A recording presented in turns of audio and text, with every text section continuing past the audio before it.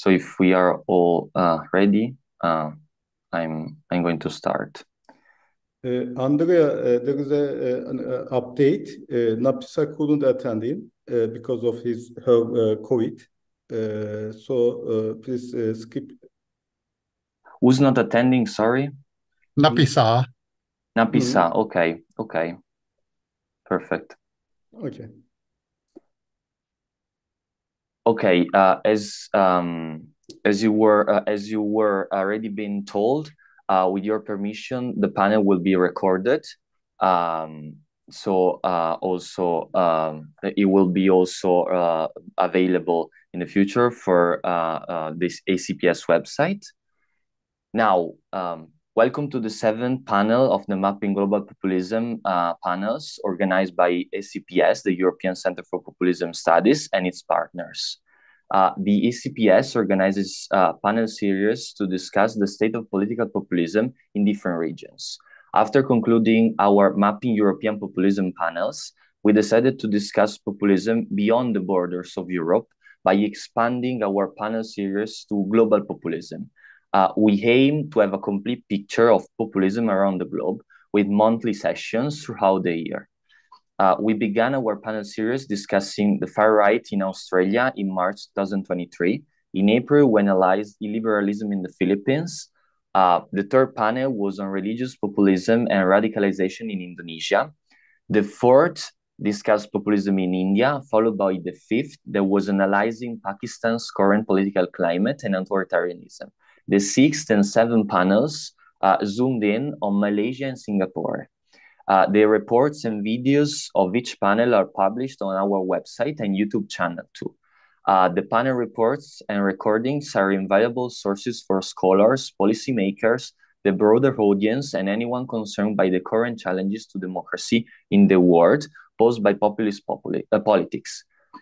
Please, if you're interested, check our YouTube channel for the panel series and other ACPS programs. Today, we will have our 7 sessions of the Mapping Global Populism series.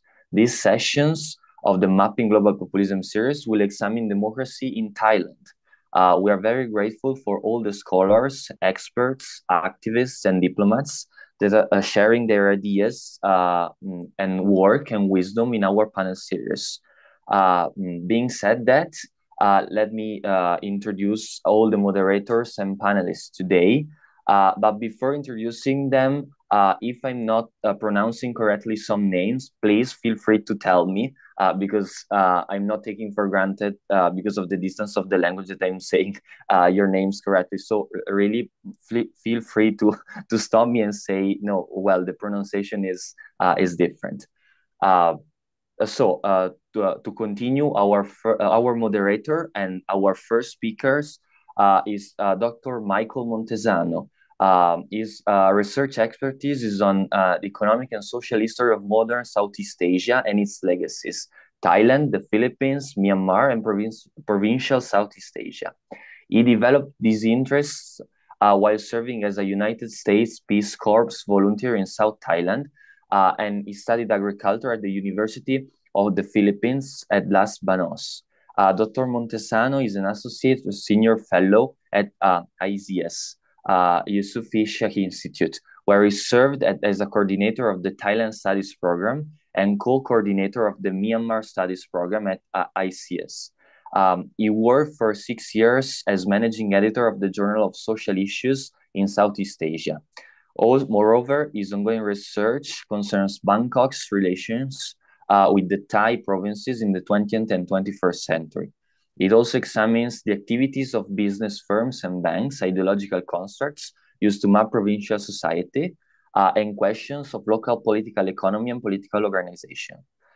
He published on elections, ethnic relations, militaries of Myanmar and Thailand, the future of Thailand after the coup, and other pieces on the region. Dr. Michael Montesano will have an overall assessment of democracy in Thailand, navigating populism and authoritarianism. Our second panelist and speaker is Dr. Petra Alderman. And the title of her speech is Political Legitimation and Authoritarian Nation Branding in Thailand. Dr. Alderman is a country specialist in Thailand. She is also currently a postdoctoral research fellow in leadership for inclusive and democratic politics at the University of Birmingham in the UK, and a research fellow at the Center for Elections, Democracy, Accountability, and Representation. She also joined the University of Birmingham in December 2021 after 2 years at the Nordic Institute of Asian Studies and the Department of Political Science at the University of Copenhagen, Denmark, where she worked as a postdoctoral research fellow. Dr. Aldermar completed the PhD at the University of Leeds, and her areas of expertise are including democratic and authoritarian politics, with a special interest in elections and nation branding, and also on a geographic focus on Southeast Asia. She's also the editor of the People, Power, Politics podcast, interviewing scholars about on democracy, authoritarian politics, and elections. And also, she's a regular host on the Nordic Asia podcast and Thailand Social Science seminar series.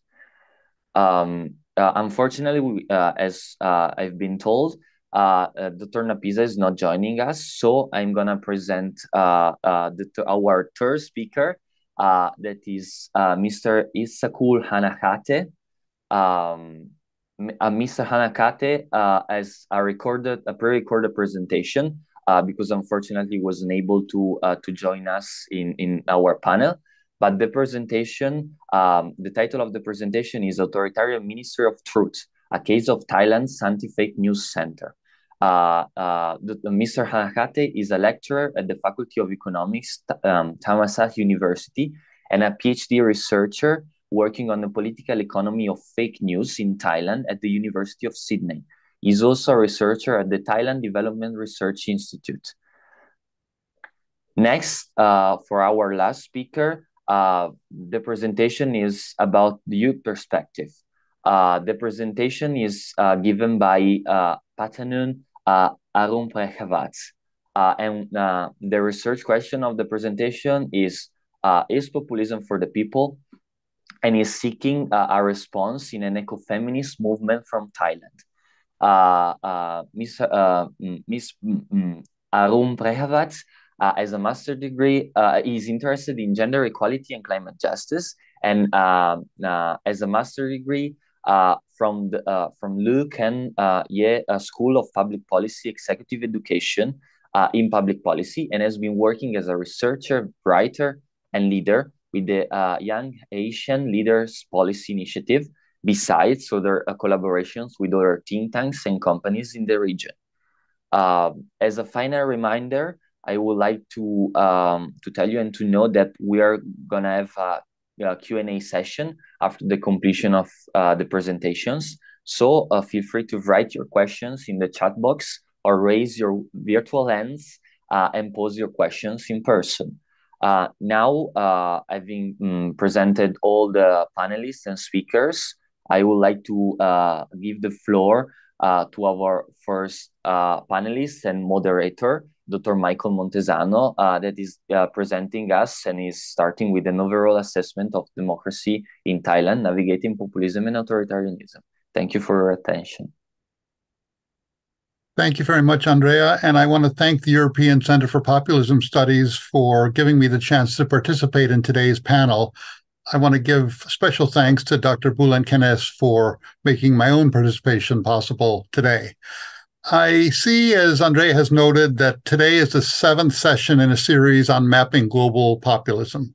The global focus of this series makes very clear that its agenda include understanding similarities and exploring differences among variants of what is deemed populism.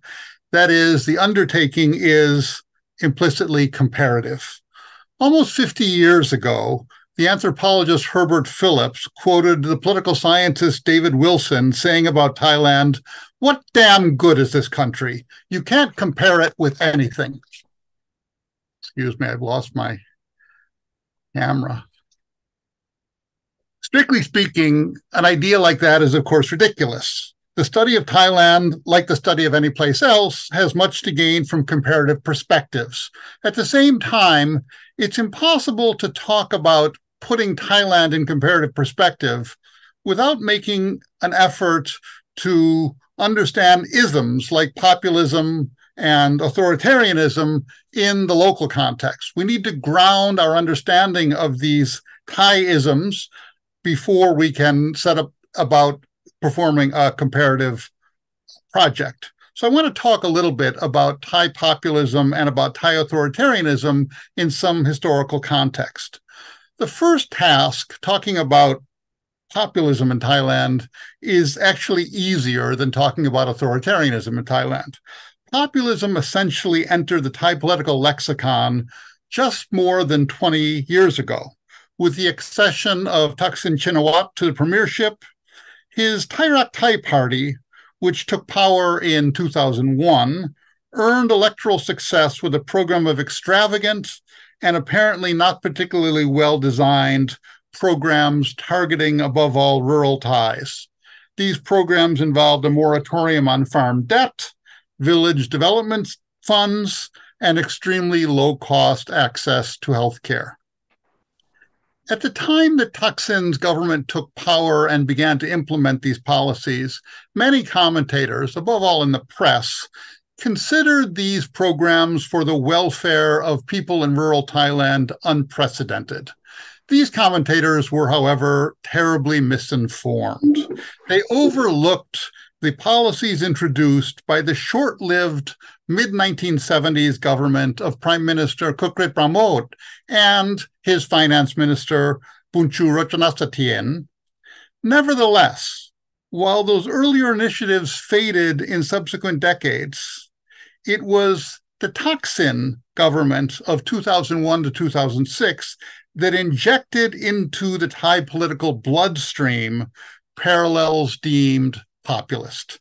In this sense, a crude comparison between Thaksin and one of my personal heroes, General Juan Domingo Perón, is applicable. That is, we see the insertion into a polity's bloodstream for the long haul of populist mentalities on the part of one particularly strong figure.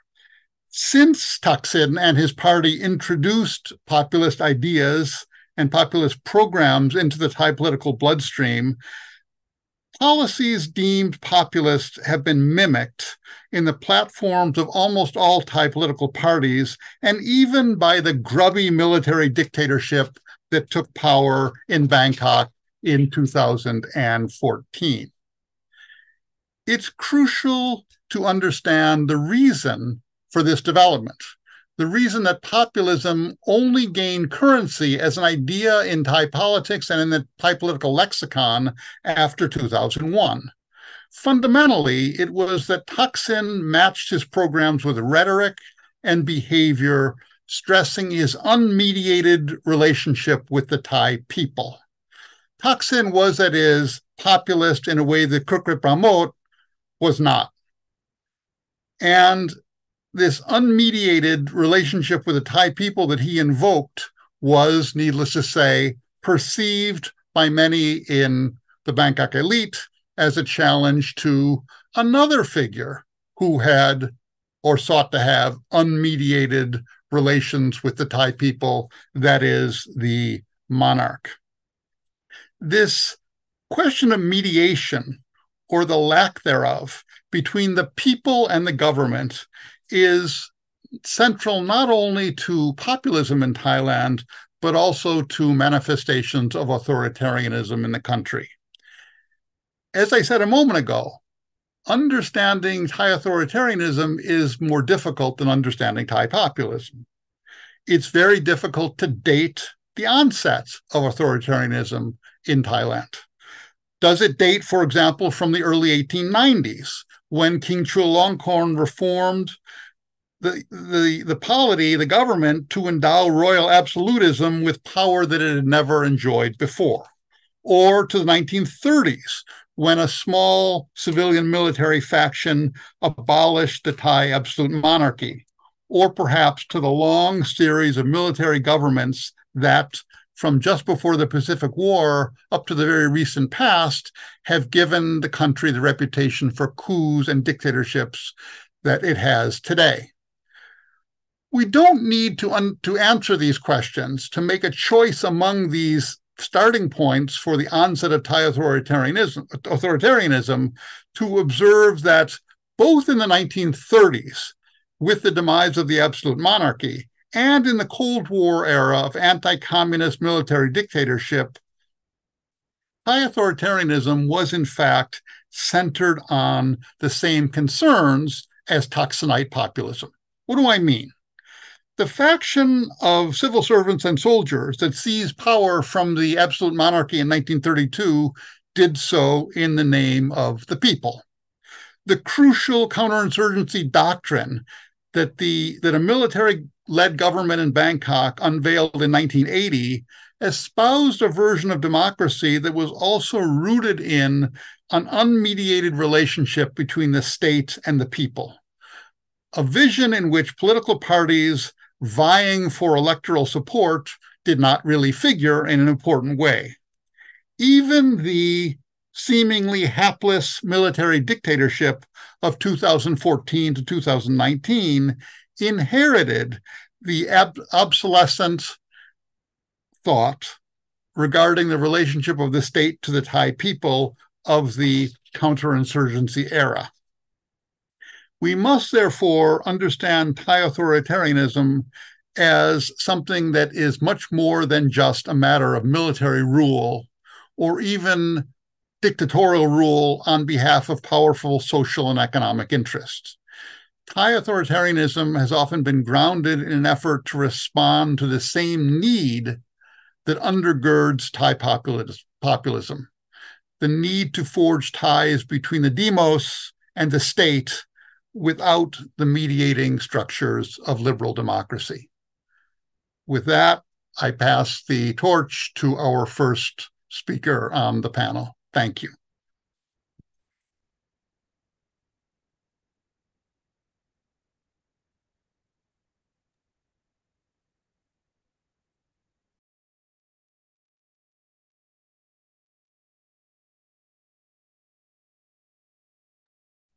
Thank you, Mike, for the really great opening remarks. So I am going to, in this presentation, be talking a little bit more about the authoritarianism in Thailand.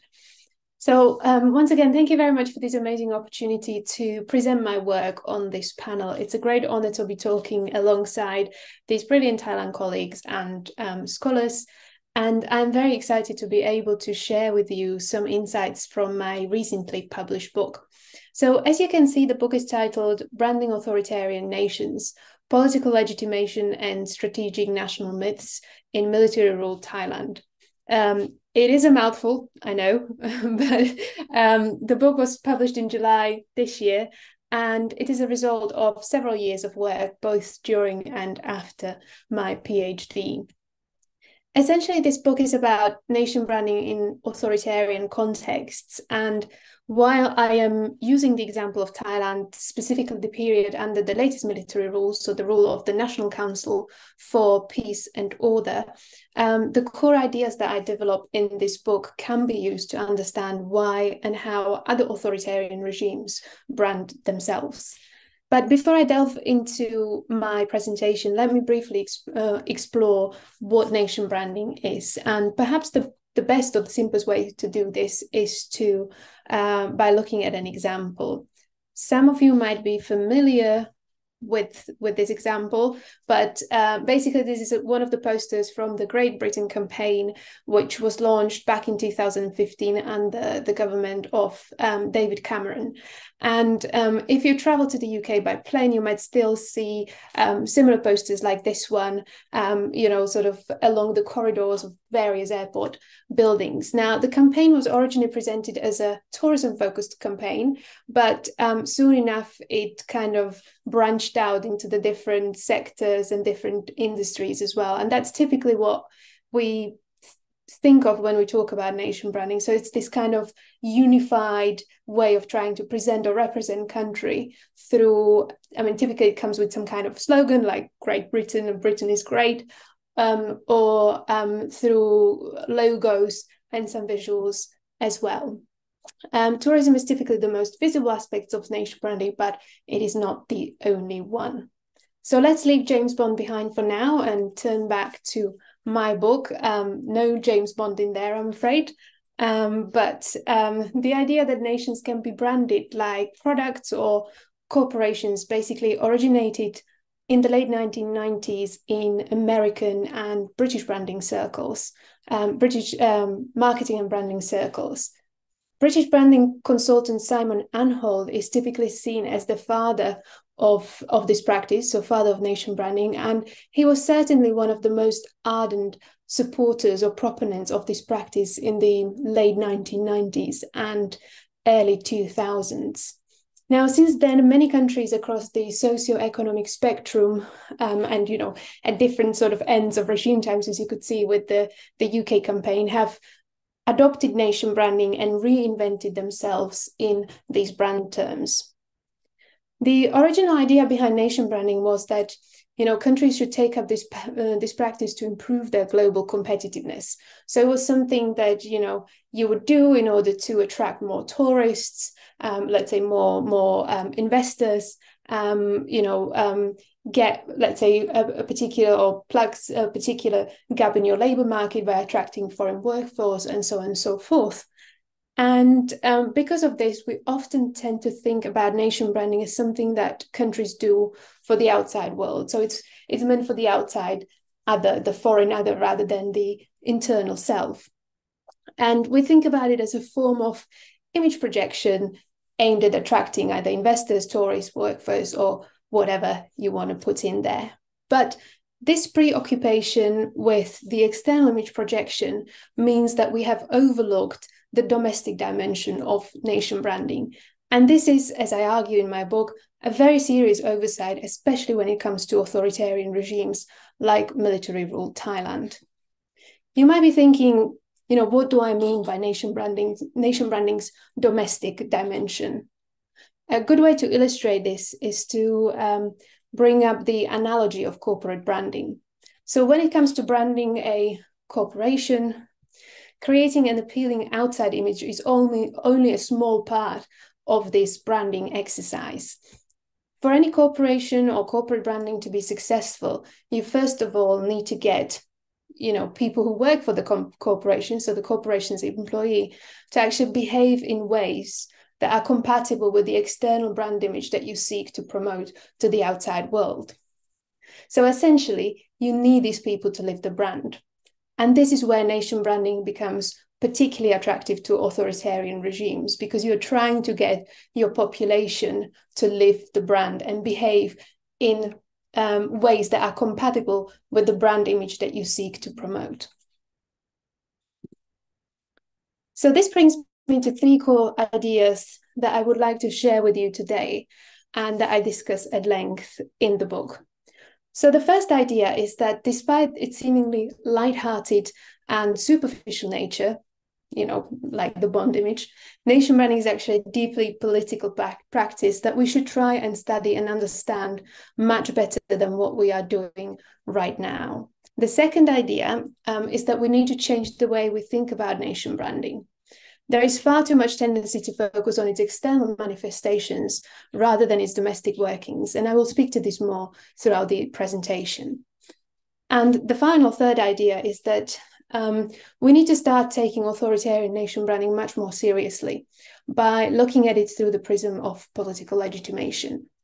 Over the past few years, authoritarian regimes have become much more sophisticated in how they go about controlling their populations. So, of course, there is always a level of repression or co-optation, and that is unlikely to go away anytime soon. But at the same time, these regimes also engage in softer practices like nation branding to help establish their legitimation claims. There is plenty of great scholarship on this topic by scholars such as Alagapa, Egeling, Morgenbesser, or Goriev and Treisman, to name just a few. But let me reiterate that we need to stop viewing nation branding as a frivolous beauty contest that countries engage in, and look at it as a serious practice that masks often a deeper connection to domestic power politics and legitimation needs. Nation branding's legitimation potential rests in its ability to produce what I call in the book strategic national myths. So the concept of strategic national myths that I create in the book is basically inspired by the work of Alistair Miskman, Ben O'Loughlin, and Laura Rosell on strategic narratives. So this concept of strategic narratives is quite popular and well known within international relations. And while it doesn't have a domestic dimension, I have found it quite useful to think about nation branding. So building on this work, I came up with the concept of strategic national myths, which I define as specific kinds of applied national myths that are selective interpretations of the nation's past and its present character, and contain elements of future vision and aspirations, which are typically underpinned by a mixture of political, economic, and cultural goals. Now, the strategic character is reflected in the way that these myths seek to influence perceptions of the nation's elite and their interests, and how domestic power arrangements work and should work. So, there's quite a lot that can be loaded into these strategic national myths. Before we can discuss what nation branding looked like under the National Council for Peace and Order, it is important to contextualize this practice in Thailand. So Thailand was an early adopter of nation branding. You might remember me saying in one of the earlier slides that the idea that nations can be branded like products or corporations originated in the late 1990s. Well, Thailand actually adopted nation branding during the premiership of Thaksin Shinawatra, which is from the 2001 and 2006, as Mike has mentioned. One of the reasons why actually Thailand adopted nation branding so readily was because of Thaksin's business-oriented approach to politics, and the fact that he surrounded himself with many marketers who had studied in the United States under some of the leading proponents of nation branding at that time. I'd like to mention just two people here. So Dr. Somkit Jatosripitak and Dr. Suvidmay Sinsi, both of whom earned their PhDs from the Northwestern University in the United States. And they were actually both supervised by Philip Kotler, who is one of the leading figures in marketing and was a huge proponent of nation branding at the time. So Somkit and Suvid played a pivotal role in Thaksin-era nation branding and in building of what I call in the book the nation economy Thaksin brand. So that kind of goes back to what Mike was talking about, Thaksin's populism. The nation economy Thaksin brand offered an alternative strategic national myth to the conservative triadic expression of Thai national identity, which is typically formulated as this nation, religion, king triad. And this traditional nation, religion, king triad is underpinned by principles of deference, obedience, and strict social hierarchization. So in contrast, the nation economy Thaksin brand was about a successful and competitive Thailand that would be full of business-minded people, and the country would become or be on par with Western industrialized nation. And this was very much about ambition, progress, and no limits to one's socioeconomic mobility. So you can really see why it became so popular with certain sections of Thai society. And I would say an important caveat here is that this doesn't actually mean that Thaksin really maybe cared himself about all these things, but this is the vision or the brand that he created for the Thai people. Now, the Thaksin's government approach to nation branding was in many ways a textbook approach. So basically, he hired an international consultant who created a unified nation branding strategy, and then Thaksin was trying to implement it. Now, this is how nation branding was done then under all pro-Thaksin governments that came into power after Thaksin's downfall in the 2006 military coup. To illustrate this approach, I like showing the modern Thailand nation branding campaign that was launched by the government of Yingluck Shinawatra, who is Thaksin's younger sister. So this was the last elected government before the May 2014 coup, when the NCPO seized power. So for this particular campaign, the Yingluck government hired a global consultancy called Wing Creative, And Wing Creative created a new branding strategy for Thailand that came with a new country logo, which you can see here. And by the way, if you're wondering what the logo represents, it is supposed to be an elephant. It took me a while to see that. But once you know that it's an elephant, you can see that there quite easily. Here are some images for the different sectors for this particular campaign. Now, there were plenty of plans for the Modern Thailand campaign outputs. There were magazines, billboards, and there was also even a shop concept somewhere in Japan, I think was where it was meant to be. But the project was cut short by the 2014 military coup and the rise of the NCPO. The NCPO did not continue working with Wing Creative, and they basically discontinued the entire Modern Thailand campaign. But this doesn't mean that nation branding just stopped. The NCPO adopted a different approach because they had different needs. As a government that came to power through military coup, the NCPO lacked popular legitimation. And so Thailand's post-coup nation branding was very different to its pre-coup version. The NCPO did not hire an international consultancy, but in many ways they actually didn't need to. So since the early days of the coup, the NCPO or the generals were basically advised by Somkit and Suwit, so the two Thaksin era marketers. Somkit and Suwit later became cabinet members and the driving force behind many of these nation branding campaigns under the NCPO, especially the ones that were in the economic area. So some of these projects, and I will talk about one of them a little bit in a bit more detail later on, was the Thailand 4.0. Another project was, for example, Pracharat. I'm not going to go into too much depth about the NCPO's approach to nation branding, which is what I analyze in the book. But one of the things that I would like to highlight here is that the NCPO approached nation branding as a form of information operations. So this was very much about targeting enemies and trying to change their mindset. Now, in the Thai case, the enemy is, in most cases, the domestic audience.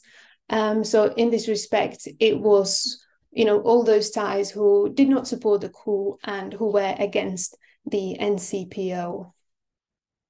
So here you can see some examples of nation branding under the NCPO, and it is very different, as you can see, from the Modern Thailand campaign. So in the book, I argue that when it came to post-coup nation branding, the NCPO's aim was to delegitimize the nation economic Thaksin brand and reorient people back to the more conservative expression of Thai identity represented by the nation, religion, king triad. To this end, the NCPO created a new strategic national myth of a creatively modernizing but culturally and socially traditional Thailand, where Thai people would reject the Shinawats and where they would reject their provincial identities and domestic and social aspiration in exchange for a semi-authoritarian rule under the NCPO and the conservative Thai elite, which is obviously the military, the monarchy, and some of the senior bureaucracy. So we now know that this actually didn't work, considering what has been happening in Thailand over the past few years. But this does not take away the fact that the NCPO actually tried to do all these things. So let me illustrate with Thailand 4.0, which was a rather short-lived project that was launched sometime in March or April 2016 as Thailand's flagship economic policy.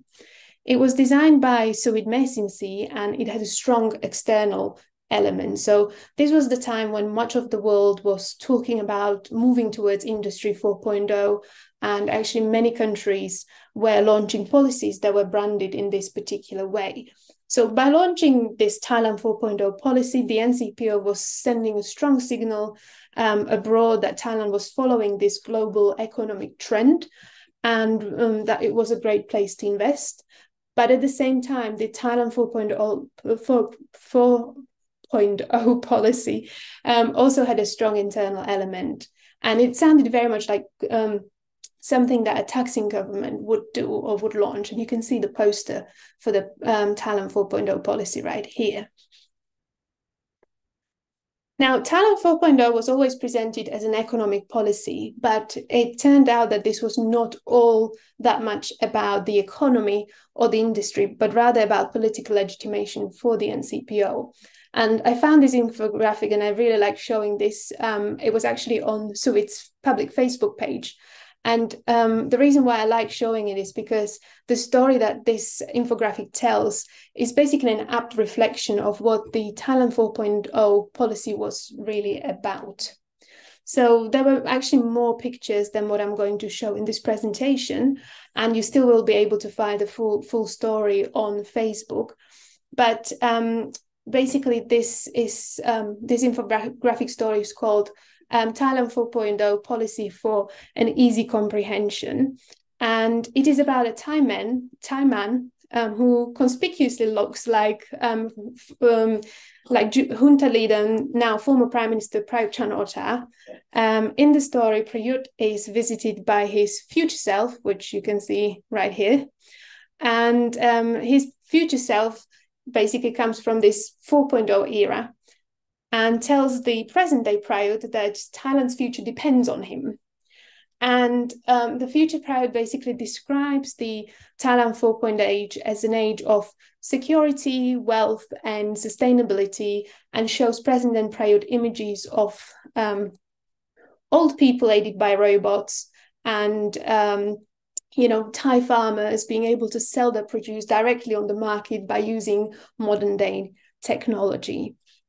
Now, the future Prayut then basically tells present-day Prayut that he is the man to lead Thailand towards this exciting 4.0 future.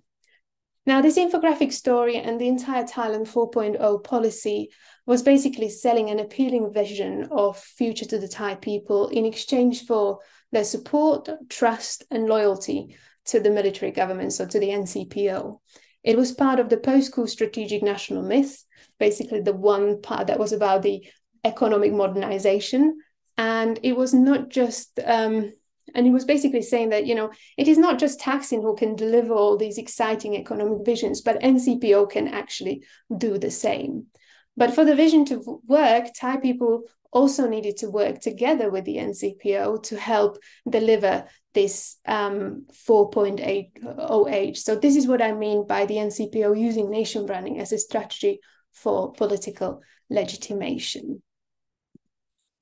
I think I overran the time here, so I took a bit of a liberty, but given that we have we don't have the full panel, so hopefully this is okay, but we can discuss some of these things in more details during the Q&A, but thank you very much for the time and the opportunity to present.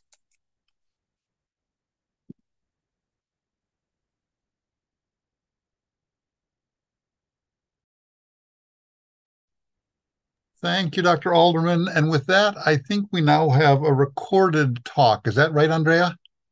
Yes, it is right.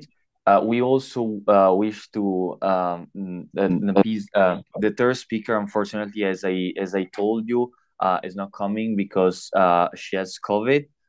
So we wish her a speedy recovery. And now we are going for the recorded panel.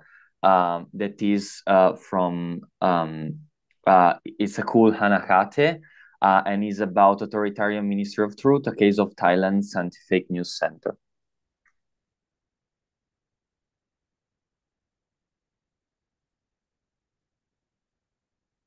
Hello, everyone. My name is Isakul Hanakate. Today, I will be presenting part of my dissertation. This presentation is about Ministry of Truth, case study of Thailand's Anti-Fake News Center. I would like to thank you, the European Center for Populism Studies, to give me the chance to present in this seminar.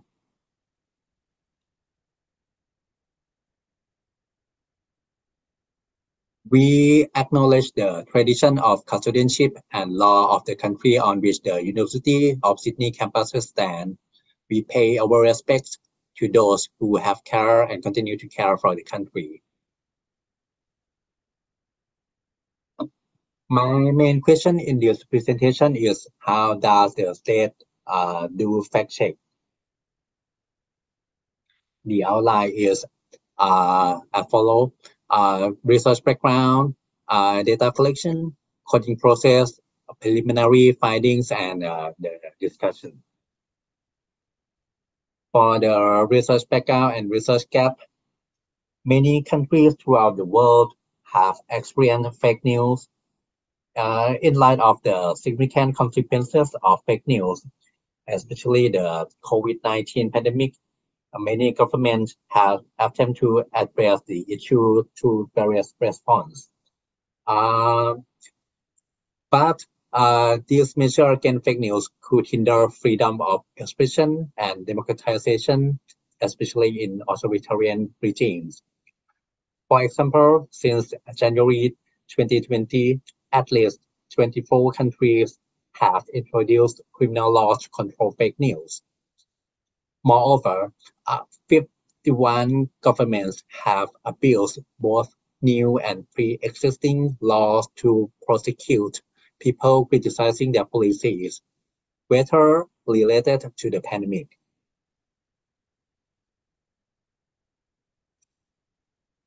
Many studies focus on the impact on civil liberties and freedom of expression. However, only a few research explains the reason behind the use of these responses. Because these responses are different in different intrusive forms and affect freedom of expression in different ways. So in my thesis, the research questions are: what explains the variation in the state's responses to fake news? And when does the state not take action against fake news? In my thesis, there are 4 responses to fake news that are direct communication, fact-checking, content removal or blocking, and the last one is criminal sanctions. However, in this presentation, I will focus only on fact-checking, which is the practice of systematic publishing assessment of the validity of claims made by public officials and institutions, with an explicit attempt to identify whether a claim is factual. What is interesting is that in democracy, the democratic country differ from authoritarian ones in their approach to information correction. In democratic regimes, journalists or third-party fact-checkers typically play the role. And to avoid partisanship, government may provide support in some cases by funding or coordinating with other independent bodies. For example, the UK Rapid Response Unit is known as a fact-checker, but its primary function is to fact and provide information to the public and the government. On the other hand, government in authoritarian regime attempt to beat Ministry of Truth by establish their own fact-checking agencies, which cannot be guaranteed to be independent. This can be seen in the cases of the Press Information Bureau in India, Sebanaya in Malaysia, Verificado in Mexico, Fake News Butters in Pakistan, Factually in Singapore, and the Anti-Fake News Center in Thailand. For the data collection in this presentation, I collect data from between March 2020 until 30 September the year 2022.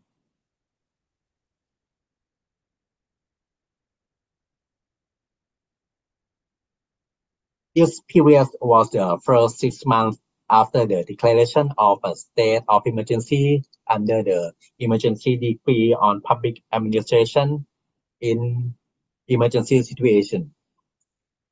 This announcement was significant because it provided the government with extra administrative power as a result of the COVID-19 epidemic.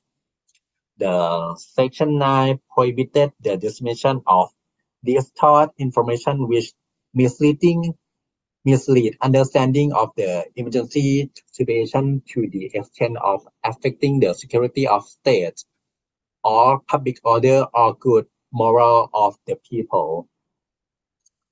Moreover, a criminal charge including imprisonment may be brought against an offender. So fact checkers, especially state-controlled ones, must have played a vital part. I collect data from two fact checkers. The first one is the Anti-Fake News Center, and which operate under the Ministry of Digital, Economic and Society. Another one is the AFP Thailand, which is the only third-party fact checker that is accredited by the IFCN, the International Fact Checking Network. This is the website of the Anti-Fake News Center, and another one is the website of the AFP Thailand. This is a number of the report that I collect during the period mentioned. For the coding process, I use the anti-fake news, the International Fact-Checking Network code. The principal concern with the integrity of fact-checking methodology, mainly the non-partisan and transparent. In other words, fact checkers must justify why and how they fact check, such as why they choose the claim and how they assess it. So this is the start of my data collection. I use qualitative methods using in vivo and content analysis by comparing the pattern of AFNC and AFP report to assess why and how they fact check for the four elements, that is topic, resources, references, and outcomes. I will go through this quickly. This is a topic. This is a source of claim. Is where the fact checker collect the claim, and this is the sources of reference. How they know that the claim is true or false. And this is the outcome, whether the claim is false, misleading, or true.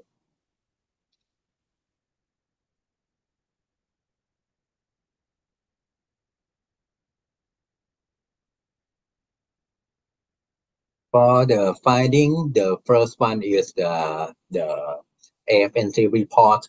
The topic of the claim in fact check report from the AFNC during the first 3 months following the announcement of the emergency decree were heavily focused on the government's policy or measures regarding COVID-19 and the emergency decree, and relating regulation, as well as the prevention and the treatment of coronavirus disease.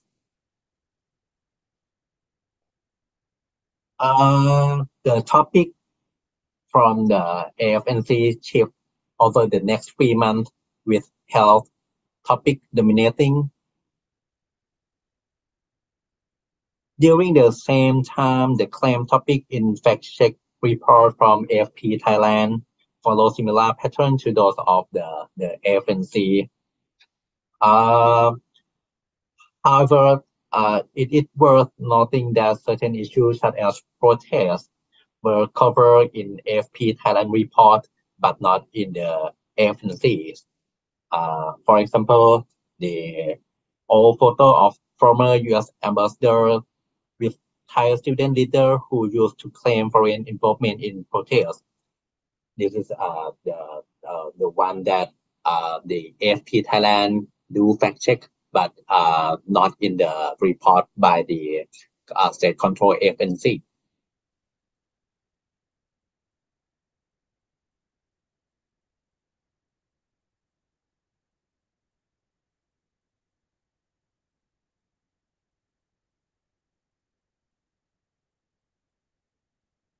In terms of the source of claims, the Anti-Fake News Center does not specify where the claims are from. The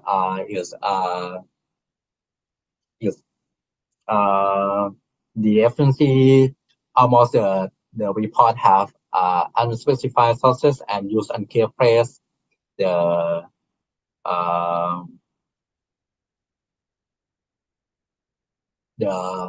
project report with unspecified source are troublesome, especially in terms of transparency, because we cannot pack the claim back to the original source and judge their significance. I think at best the AFNC may select a less important claim, then there is an effective fact-checking. At worst, it may fabricate a claim or be utilized as a conduit for the government agendas. I will elaborate more in the outcome section.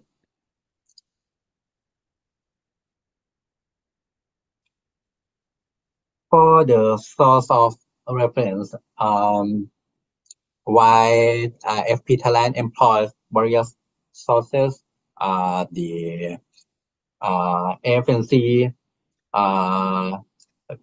government agency and officials are nearly the sole sources of reference in the agency publication, with the Ministry of Public Health standing out. This appears to be reasonable given that numerous claims on health and wellness issues and government health-related policy and measure, including the management during the COVID-19 pandemic. However, some cases are clearly controversial. This is a report that the Ministry of Public Health conceals the amount of COVID-19 test wait list, which the Anti-Fake News Center fact-check with the Department of Disease Control under the Ministry of Public Health. There is no doubt that the AFNC report then concludes that the claim is false.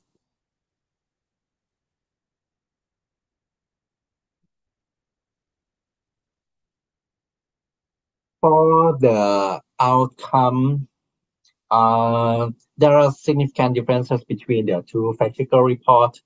Approximately 1/6 of the claim in the agency report are deemed true, but none are in FFP, the AFP Thailand report.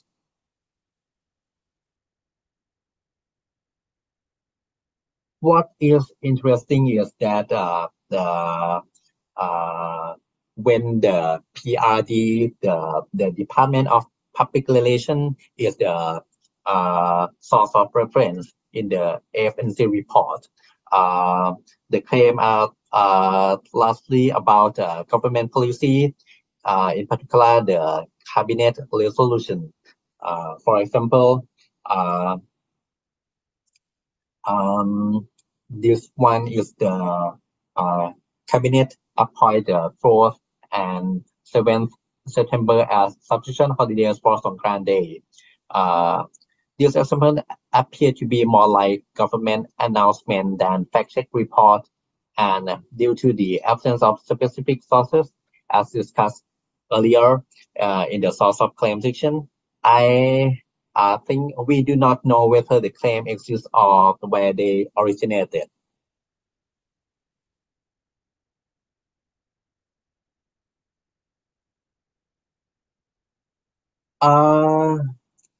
From the data collect and primary preliminary finding, I think there are significant differences between the two fact-check reports.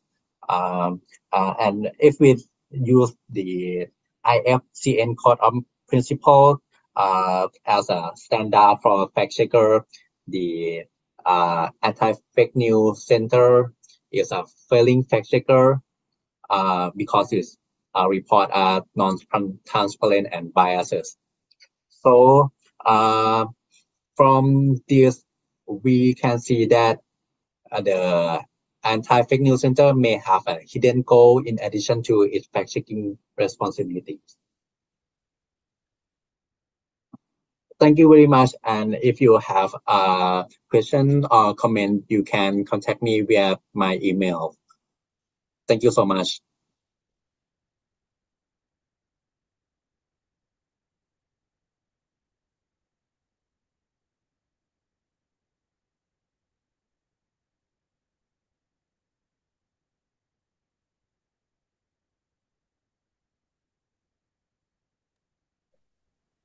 Okay, now I think we can go with the last panelist, that is Patanun Arumpregevat. I hope I pronounced it correctly. That is giving a talk on is populism for the people from an ecofeminist perspective, dealing with movements from Thailand. Okay. Thank you so much, Andrea. Let me share my presentation. Okay. So good morning or good evening, everyone. So today I will be presenting from the youth perspective. The title of the presentation is Populism for the People, an Eco-Feminist Movement from Thailand. So I think everyone is aware that the term populism is widely contested in academia, but in this presentation, I will be only focusing on one specific definition, which is populism refers to a set of macroeconomic strategies that prioritizes economic growth, national development, and fair income distribution. So oftentimes, Thai political leaders implement populist policies mostly framed toward enhancing economic development by targeting the rural poor.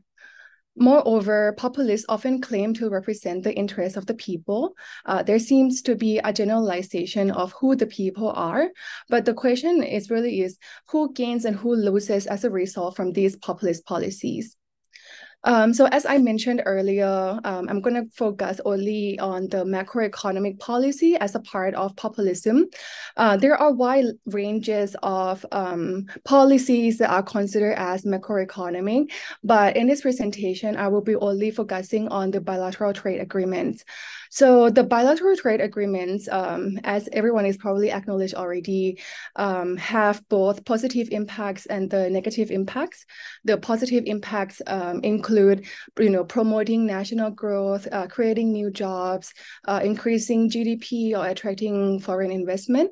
On the contrary, trade agreements also have negative impacts such as environmental degradation, job displacement, unequal distribution, or even land disputes, for example. So my argument here is that I will be using the ecofeminism framework. A disclaimer, I'm not an expert in ecofeminism, but as an ecofeminist myself, this research is purely based on my passion. And for this presentation, I will try to analyze the connection between the environmental issues and the plight of the marginalized group, particularly women and the rural poor, and how certain populist policies entirely disregard the exploitation and oppression of both. And I also argue further that many Thai populist policies are not inclusive, rather they function to benefit only certain groups of people in the society. So what is ecofeminism? So the term ecofeminism actually stems from ecology and feminism. So many of you might be aware or be familiar with the term feminism, which means that the elimination of any factors contributing to continued systemic domination or subordination of women. And the term ecology often refers to the environmental philosophy that values all living beings for simply existing, not just for their usefulness to humans. And the ecofeminism, according to Karen Warren, the ecofeminist scholar, ecofeminism refers to the positions that are important connections, historical, experiential, symbolic, theoretical, between domination of women and the domination of nature. So how did ecofeminism come into a conclusion that there is a similarity or there is a parallel connection between the oppression of women and nature? The operation of women and nature. So they draw from the notion of hierarchical dualism, the notion of this binary opposition that usually differentiate between self and other, men and women, culture and nature, logic and emotion, which they usually put the other opposite spectrum in a higher value or status over the other. So in this case, self over other, men over women, culture over nature, and so on and so forth.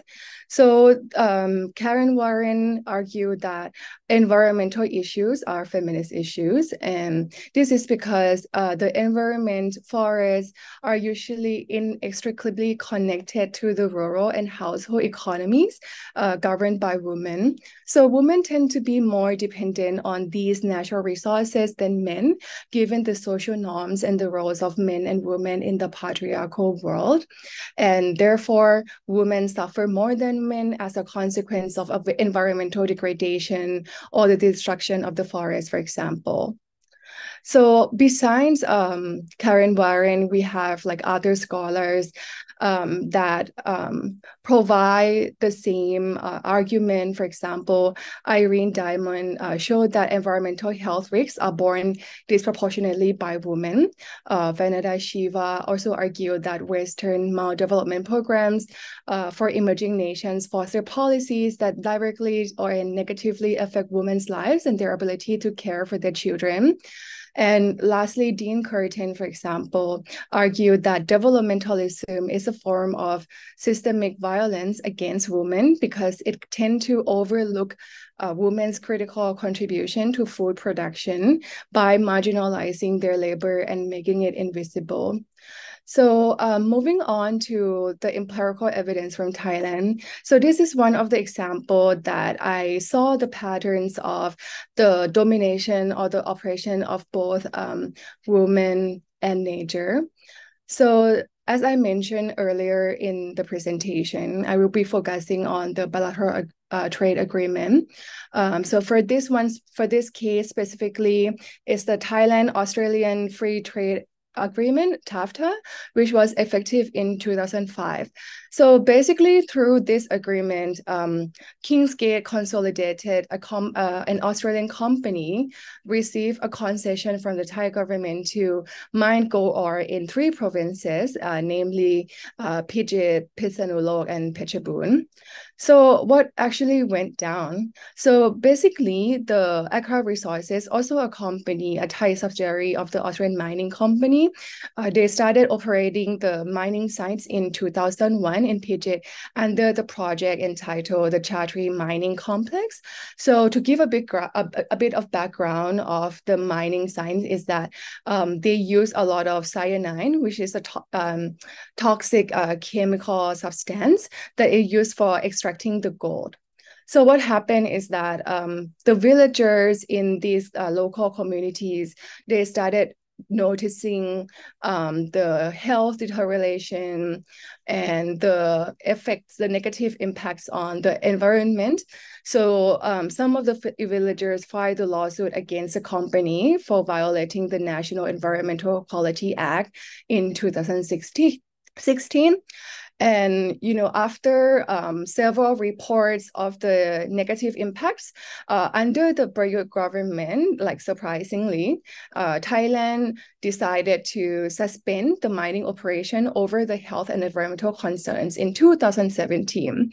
It was kind of like a short win for the villagers and environmental activists, but ultimately, Thailand ended up being filed a lawsuit by the King's Gate itself for over 30 million baht, or 866 million USD, through the investor state dispute settlement, which is like a privileged form from the agreement, which kind of allowed the company, a private sector, to sue against the nation. And what happened with this one is that the judicial process is completely anonymous.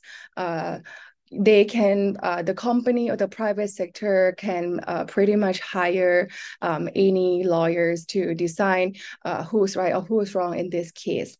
So eventually the Thailand kind of like backtracked and allowed the mining companies to operate, which starting this year, 2023. So the consequences from these mining sites I categorize into three main implications. The first one is the health implications. So according to a lot of like reports and studies, they found that there are a lot of like heavy metals exceeding the healthy standard in the villagers' bloodstream. They also found a high level of cyanide contamination as well. The mining workers also experience in health deterioration, for example, ill and muscle twisted. The pregnant woman who just delivered a baby found that the baby has a high level of manganese. And the study also found that after like a long exposure to toxins via inhalation, it would eventually cause central nervous system toxicity, including weaknesses, headaches, and change in taste and smell. For the environmental implication, the mining site, because they had a toxic leakage into the environment and paddy field, so it's very difficult for the villagers, particularly women, to cultivate the natural resources. There are also a high concentration of metals in the lotus ponds, and resulting like as a result from the mining, they also have a lot of like noise and air pollution. And for the social implication, we found that there is a big clash between national economic development policy and the local community needs and health. There is actually a division between the mining supporters and anti-mining activists, because on one hand, free trade agreement or mining sites create jobs, ultimately in an ideal world would be able to lift these people out of poverty, but at the same time they also face a very negative consequences for their health, for example. And what happened in this case particularly is that the company paid money to a lot of villagers to relocate from their communities. So at the end of the day, not many local villagers are left in this community, and that the activists who filed the lawsuit against the company, they were charged with defamation. So what I just talked about, the Pitit case earlier, is not the only environmental justice case in Thailand. We also see a lot of patterns of how women in agriculture or women in other provinces are at the forefront fighting against the environmental injustices. For example, like we have like Conserva Non-Niwa, they're also against potash mining. We have a women network against coal power plants. We have Prachuap Khiri woman leader against the coal power plant. And then we have Yanapat, who is a current leader against the mining in that province as well. So in a way, these cases do not particularly only affect women. They also affect men, elders, children as well. But there is like a solid pattern where, particularly in Thailand, we see that, when it comes to fighting against the injustices, usually women are the one who are at the forefront, and it's always women led initiated activism that try to stand up against these so-called like maldevelopment programs, or against the private sectors that impose a negative impacts on them. And ultimately this process can actually be viewed as slow violence, in a way that these forms of violences are not so visible. It kind of affects them in a gradual pace that is hardly not visibly detectable from the eyes. So here is my conclusion of my presentation. So using the ecofeminism framework, it kind of helped reveal, the relationships between the issues of oppression and domination of both the environment and the woman, and how this issue cannot be resolved in isolation. Like, as you can see, if we want to address the gender issues, then we also need to address the environmental issue as well, since these two are closely linked. And then the empirical evidence shows how the impact of populist policy, particularly the free trade agreement, of poor environmental practices on women's lives, the clash of the national economic growth and the rural poor, and how mainstream policy often reflect, reinforce, and create policies that devalue, subvert, or make invisible the actual needs and contribution of women and the underprivileged. Thus, the Thai populist policy do not cater to overall population. So to make it more clearer, like in this case, we can see that maybe the Accra resources, or the people who work at the Accra resources, may have like a better economic outcome compared to these rural poor who cannot even rely on natural resources for their livelihoods. And the ecofeminist framework helps us rethink the approach towards creating a more space for marginalized in the policy making process to ensure a more equitable society. Thank you.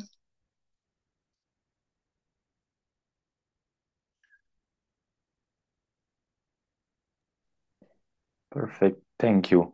Now I think we are done with the presentations, so we can begin our Q&A. I give the floor to our moderator, Michael Montesano, to guide us towards the Q&A session. And please, if some of you have questions, you're free to raise your virtual hand, or to put them in the chat box here in Zoom. So feel free to ask, and don't be shy even. Thank you. I thought that Mr. Seljuk raised his hand. Is that right? Did you raise your hand, sir? No, it's blank. Okay, then we will turn to Dr. Bulent right away, because his hand is definitely up. Sir, you're muted.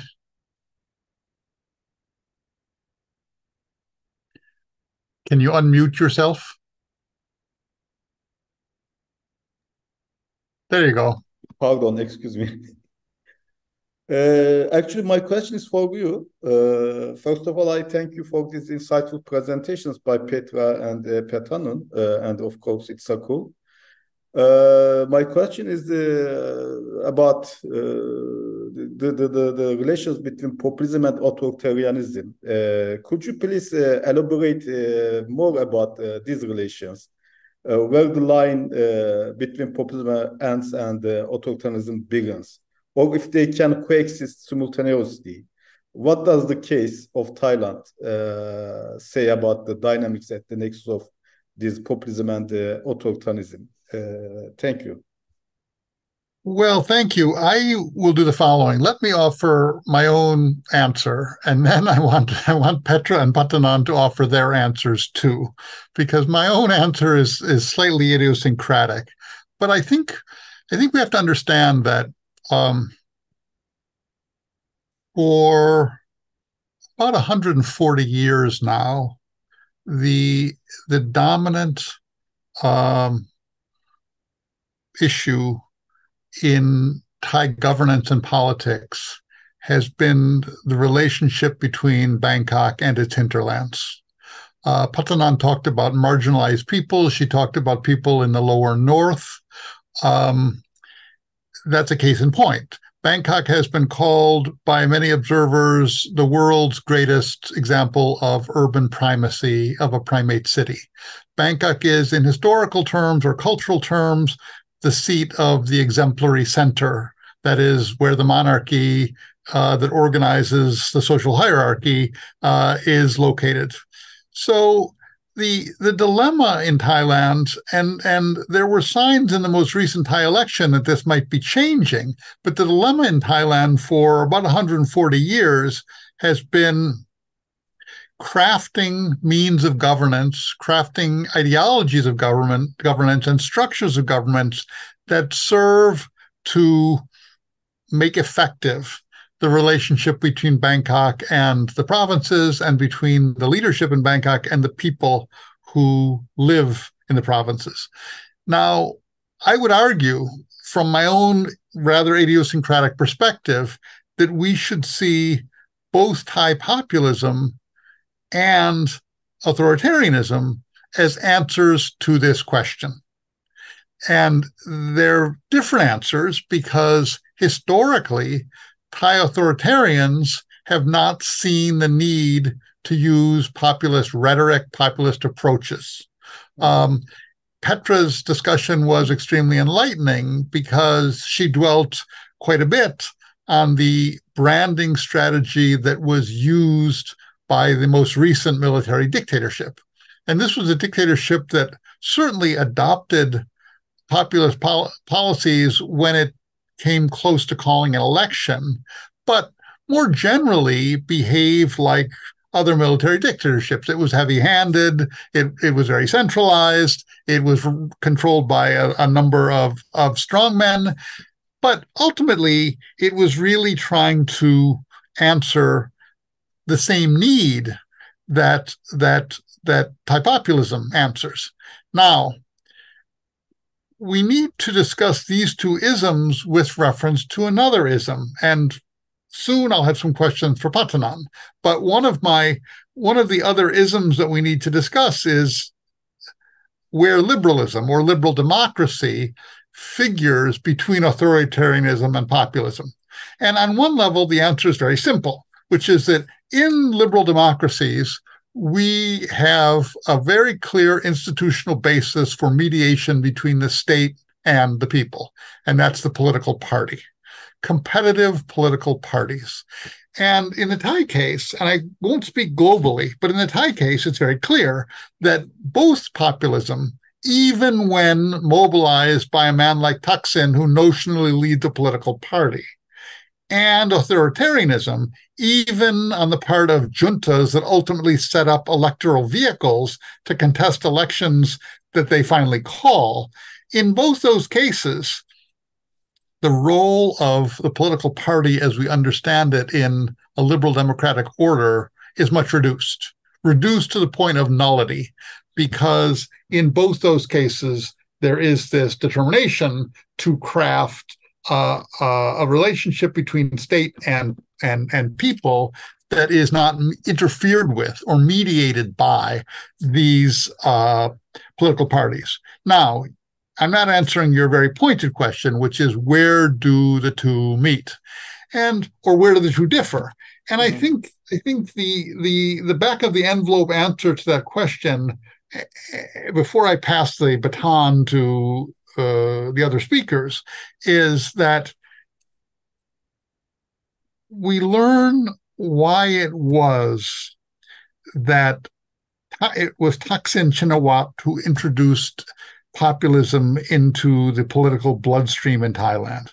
And it was Thaksin because of the rhetoric he adopted, because of the stress that he placed on doing things for the people. And there's an interesting genealogy of care for, interest in the people in Thai politics, going back at least as far as 1932, where the group that deposed the absolute monarchy called itself the Kanarasadon, or the People's Party. But there are other notions of the people in Thailand. In 1997, the constitution that allowed Thaksin to score the electoral victory that he did in the next elections has been seen as the People's Constitution. But in both those cases, there were mediating bodies. The People's Constitution involved so-called neutral bodies above politics that would steer the Thai polity. The Kanarasadon originally had a parliament that many of whose members were appointed rather than elected. Its original parliament had members who were indirectly elected. So these invocations of the people that predated Thaksin were very different from the form of populism that he introduced into the bloodstream of Thai politics. And I have to say that my own view is that in large part, this is a rhetorical question, that the rhetoric that Thaksin used was central to what made him a populist. But having offered that inadequate answer, let's ask Dr. Alderman what she thinks. Thank you. Yeah, I think that was a good evaluation. And I think obviously with the rise of Thaksin, the people the people became part of the equation within Thai politics, and that sort of forced the hand of all the governments that came after, whether they were military or pro-Thaksin, to kind of continue with that. And I think from the panel and some of the things that we discussed, and I do remember as well that, having kind of early discussions about the Thaksin's premiership as well, and discussing, to what degree what he did was actually the true populism, in a sense that it sometimes has very negative connotation. I mean, he started addressing some of the grievances of the people who had been overlooked for many, many decades by the sort of the more traditional elites of the monarchy military alliance.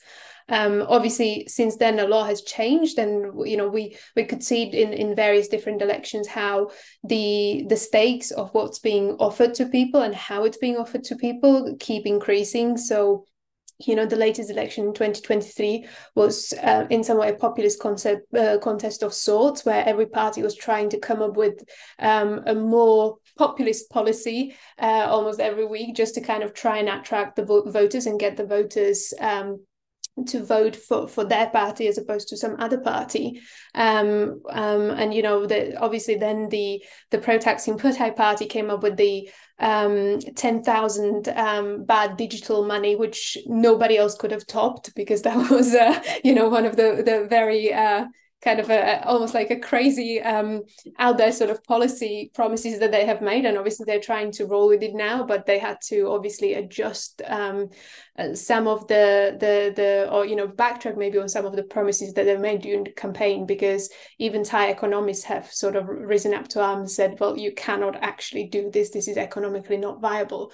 But I think that's definitely been an evolution from the first Thaksin government to how the populism, or the idea of populism, entered the Thai politics and what has become of it up until now. And some of the things that Thaksin has done have been things that maybe us in the sort of Western societies take as part of the welfare state, right? So cheap healthcare, and giving people opportunities to access certain funds that were not available there before. So in some ways, defining Thai populism and where sort of the line is between the authoritarianism and populism can be quite tricky, but there has definitely been an evolution in that.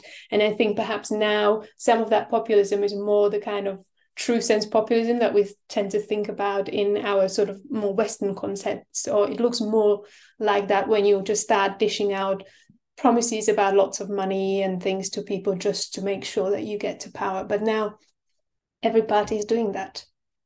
Or well, most are, not every single one, but most are. Patanan, your view? Okay. I will try to answer the question from a student perspective. So I feel like populism and authoritarianism kind of meets in the way of like the needs of the elites to maintain the status quo and maintain the establishment. Maybe as Dr. Petra and Michael have already mentioned that, since the Thaksin's rise, we see how, the Thai Party and now the Pheu Thai Party, they have always been targeting the rural poor, especially talking in a narrative where focusing on how they can, how can they feed the populations, right? On the contrary, we see the kind of like leftist party, which is a Move Forward party, which aims to address the structural system in Thailand, and so on and so forth.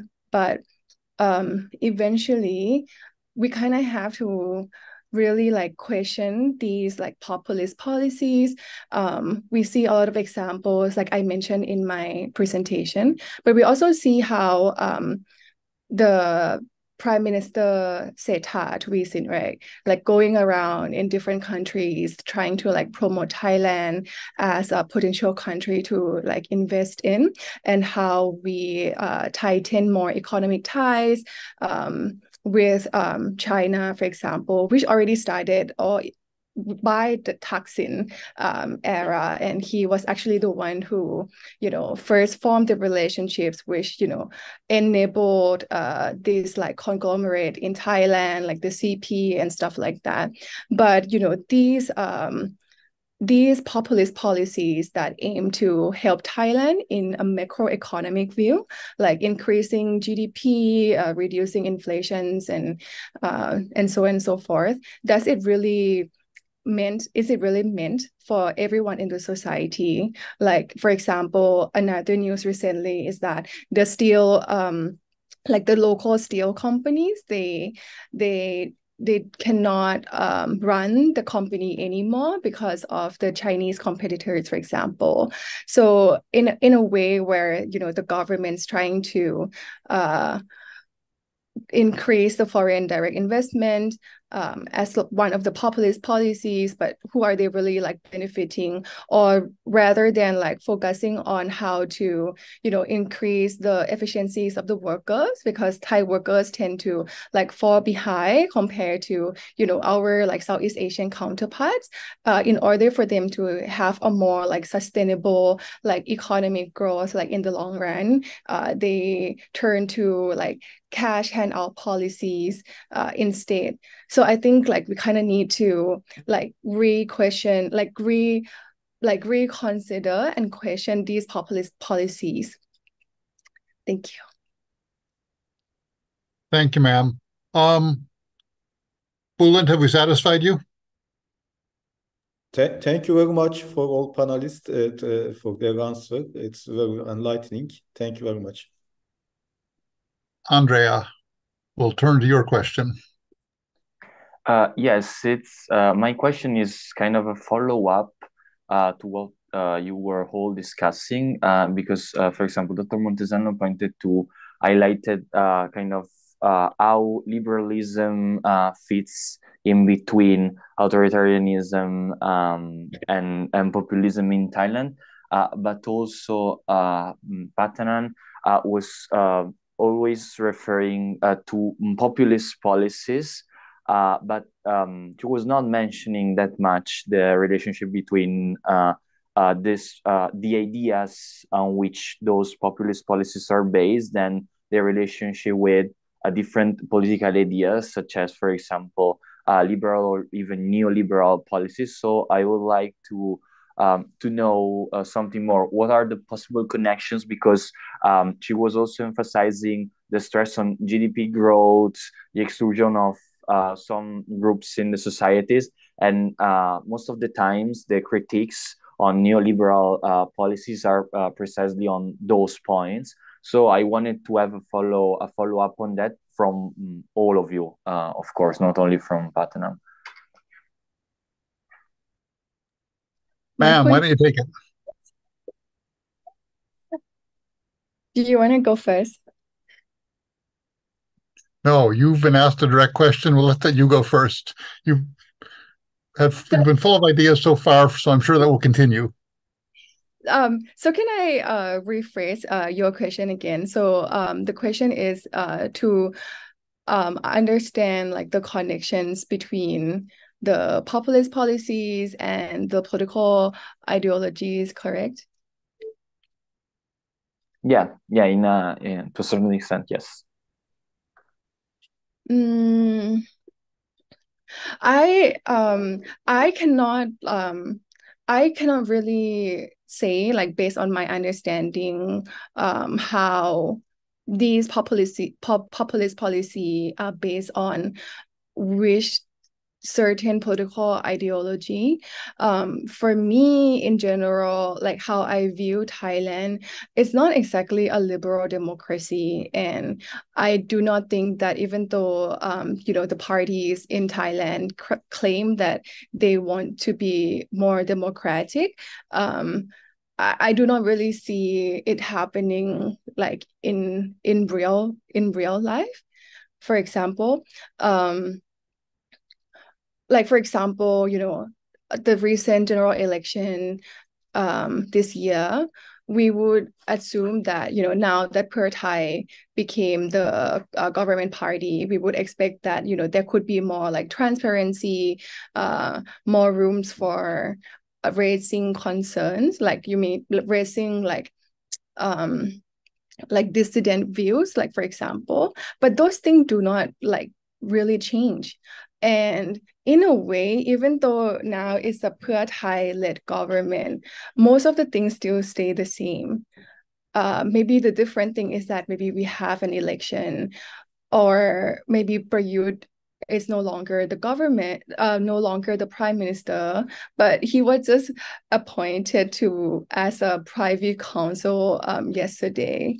So in a way, even though it's a democracy now, kinda, but most of the policies, most of the ideologies still stem from the military coup and the authoritarianism that has always been persisted in Thailand. That would just be like my point of view. Yeah, thank you. Thank you, ma'am. Petra, anything to add? I think, I would probably really circle back to what you were saying, Mike, before about, this is really, populism in Thailand is really about, how do you deal with the problem of the people within the elite sort of power relations?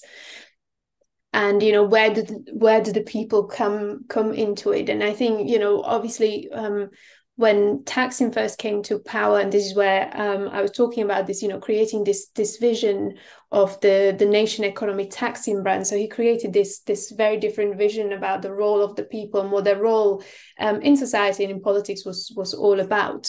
And that was supported by lots of policies. And there has always been tension between them. Thaksin wasn't like his economic policies and things were in many ways neoliberal, and his economic policies were not always beneficial, as Patana has said, to the people themselves.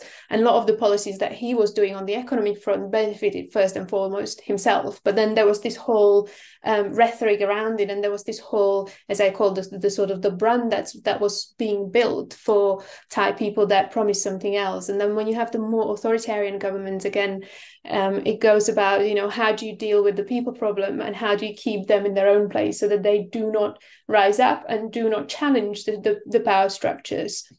And I think, again, in that, populism does play a role, because you try and give people handouts, you try and give people something in exchange for kind of keeping them in their place, or hoping that you can keep them in their place without them rising up and without them challenging the whole political status quo in Thailand. So I think that's all I wanted to say to that.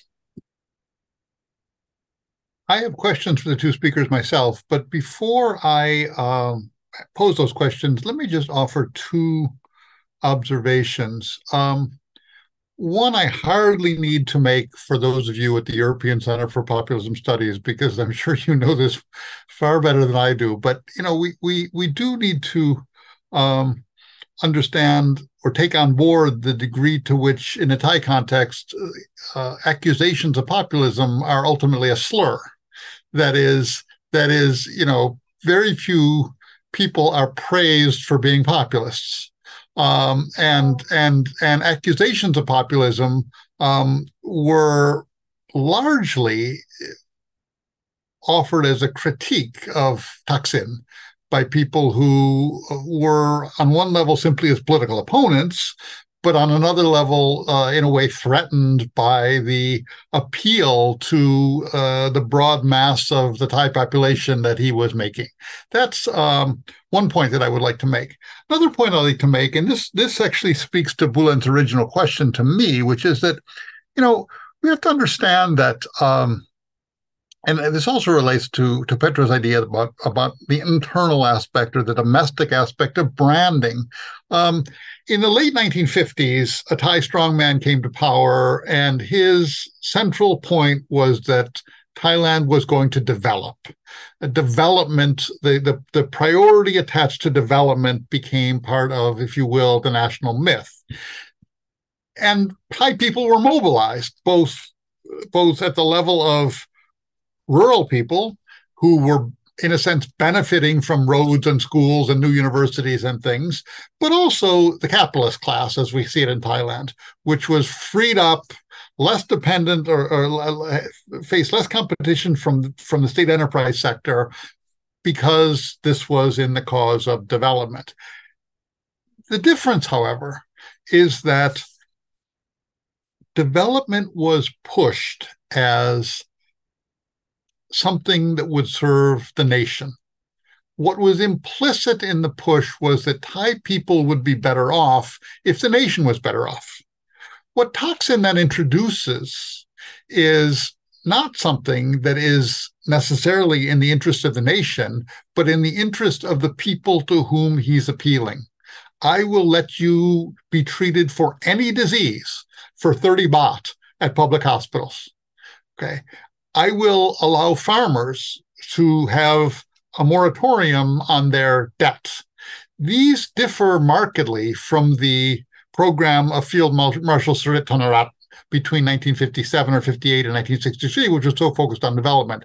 Now, interestingly, and this speaks directly to what Dr. Alderman just said, there's been some evolution.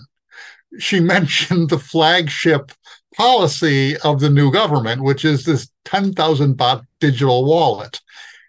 On the one hand, it's a handout. On the other hand, the government is depicting it as a way to stimulate the national economy. Now, is it well designed to stimulate the national economy? That needs to be modeled. We can't solve that problem here this afternoon. But what we can say is that Seta is in many ways trying to have it both ways. He's both saying, here's a handout for you people, but at the same time saying, this is not just a handout. We're in an economic crisis. We need to stimulate demand. This handout is going to serve the national economy by stimulating demand. And that tracks very nicely with what Petra just said. which is that Thai populism has evolved. In a sense, it's become more sophisticated since the fairly crude approach of, frankly, a very crude man, Prime Minister Thaksin. That having been said, and I will certainly allow the two speakers to respond to these ideas when I have passed them the floor. But before that, I want to ask them each some questions. And I'm going to ask these questions of both of you now, not least to give Patanan a chance to think about her answer.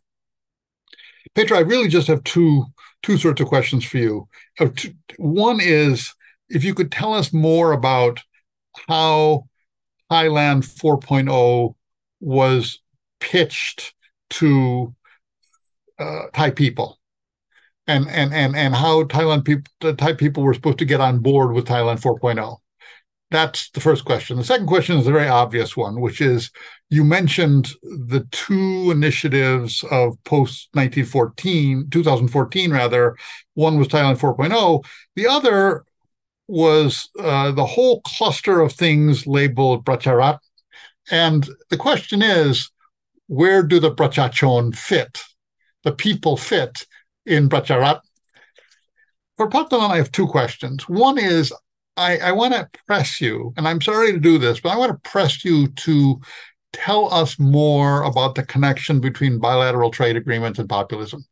And what I'd really like to hear more about is how these bilateral trade agreements, you said there's this big question of who are the people. Well, what sort of effort was made to pitch these bilateral trade agreements, like the Thailand-Australia Free Trade Agreement, to the people, or to some segment of the people? That's my first question. The second question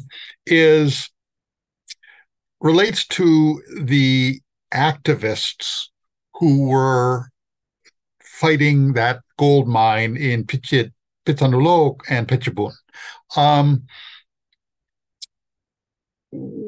Is it fair to say that these activists used the vehicle of an NGO? And if so, I wonder how you understand where the NGO fits into the evolution of Thai politics, whether that be an evolution toward ecofeminism or toward democracy. That is, at the broad polity level, where do Thai NGOs fit? And let me tip my hand and explain to you why I'm asking this question. I'm asking this question because it's my strong belief that actually communitarianism and the NGO movement in Thailand have more often than not in the past 4 or 5 decades been conservative impulses than progressive impulses. Why do I say that? Because communitarianism and NGOs have effectively emerged, and I would say have been promoted as alternatives to political parties. And so my question for you is, where do NGOs like the one that presumably organized the activists against the mine fit into Thailand's political evolution in a positive direction, should that evolution take place? Big questions. Think about them while we get Dr. Alderman's answers to my questions. Ma'am. Thank you for the wonderful questions, and I'll try to answer them succinctly, which will be probably quite hard, but do bear with me. So when it comes to the first question about, how the Thailand 4.0 was pitched to Thais, I mean, there were many different channels, and I do remember I was actually doing fieldwork in Thailand not long after the policy was launched. So it was I was there in from summer 2016, and this was launched somewhere in the spring. And there was a lot of talk of Thailand 4.0 in the news. There was a lot of talk in like various sort of blog posts and online newspapers. Everybody was like puzzled what this Thailand 4.0 was. There was often the kind of discussion, what is this and how do we actually get here? The government also produced many different videos. So if you go on YouTube and you type in Thailand 4.0, there will be plenty of them. Some of the videos are more externally facing. So they're like in English, clearly targeting the outside world. So this is where I'm saying, like, when it comes to nation branding, we typically see that the external audience is the target audience, but then if you type it in Thai, or even sometimes I think if you just type it in English, Thailand 4.0, you might find a lot of Thai language videos will also pop up. So it has been trying to cater to both audiences, but there was a lot of the talk about Thailand 4.0 on social media, Facebook. So it was pitched to Thais via loads of different channels, and there was a lot of talk of it. Actually, Subit was quite prominent in trying to push the idea, which was quite interesting to see. Was that with Somkit, once he became the cabinet minister, he stayed in that position for I think almost the entire time he was under the junta. Subit was kind of migrated from one position to another, and this was when he was the deputy minister, the Ministry of Commerce, and this was the height of the Thailand 4.0 talk. Then when he was moved to the Ministry of Science and Technology, that's when you can see the drop in the frequency of talking about Thailand 4.0. So that's why I think I'm sometimes a bit hesitant to call this even a policy, because actually, was it ever really truly implemented? It more seemed to me like a brand that can get attached to everything.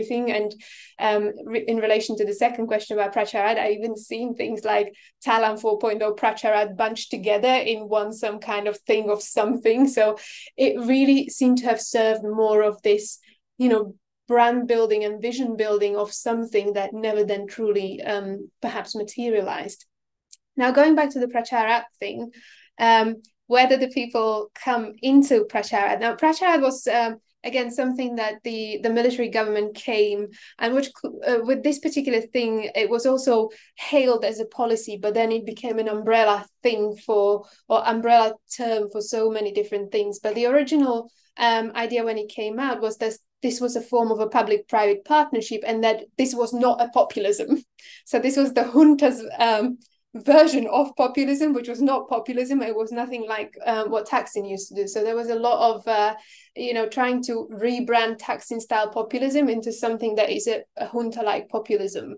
And the whole idea of Pracharat came from Somkit, who was again behind the Thaksin's economic policy. So he was this Thaksin era economic tsar. So he was responsible for all the very exciting Thaksin era populist policy. So it was the same person working for the different government, trying to rebrand something. Now, this was presented as I said, as a public-private partnership, and the idea behind it was that people would be given the help, the knowledge, the know-how, the resources via this public-private partnership, so that they can better themselves. So in many ways, it was again quite similar to some of the stuff that Thaksin used to do in terms of offering 1 million baht village funds for people to take money to be able to start up their businesses.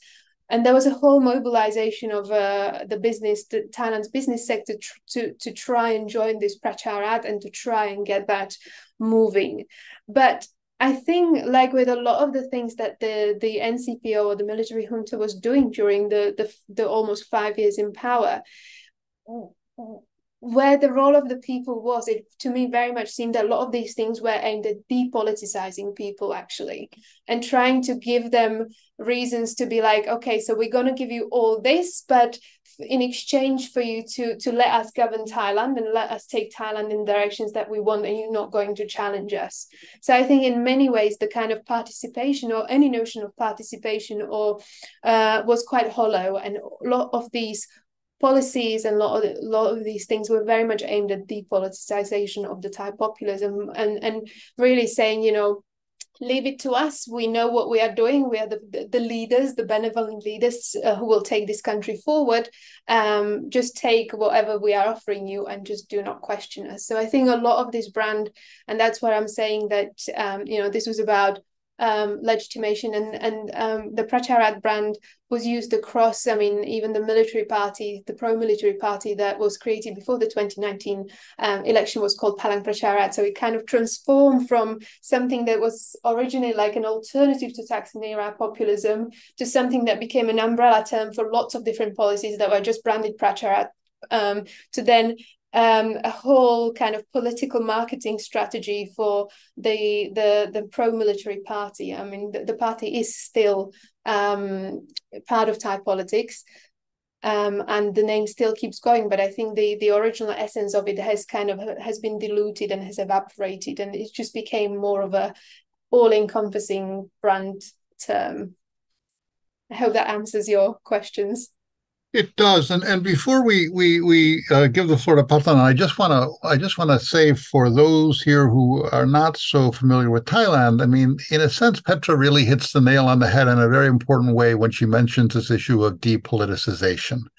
Earlier on, she alluded to the fact that the hierarchy in Thai society and in Thai politics that has really obtained for a long time was defined formally in the years after 1910 during the reign of King Chulalongkorn's son around the notion of Chatsatana Pramaha Kasat, so nation, religion, and king. Now, in recent times, going back 15, 20 years, the Thai military actually expanded that slogan. And you began to see posters in front of military bases that said, Chat Sat Ma Kasat Le Prachachon. In other words, nation, religion, king, and the people. The people was added to nation, religion, and king. This was a renewed operationalization of the doctrine that the Thai military developed to fight the communists in rural Thailand during the Cold War, involving working with the people, but depoliticizing the people. And in a sense, this gets us belatedly to a good answer to the original question that Bulent asked, because we see that there is an embrace of the need to work with the people on the part of the most authoritarian institution in Thailand, that is the military. It explicitly focuses, as this relatively new slogan makes clear, on the people. But rather than mobilizing them to support it in elections, it seeks to depoliticize them. Whereas the basis of Prime Minister Thaksin's approach, and frankly, the basis of Prime Minister Seth's digital wallet, was mobilizing, using populism, using handouts to mobilize support in the electoral arena. Hatanan, to you. Thank you. So to answer the first question about the connection between the bilateral trade agreement and the populism, personally, I do feel that I find that so at the beginning of the presentation, I categorized bilateral trade agreement as a part of macroeconomic policies in Thailand.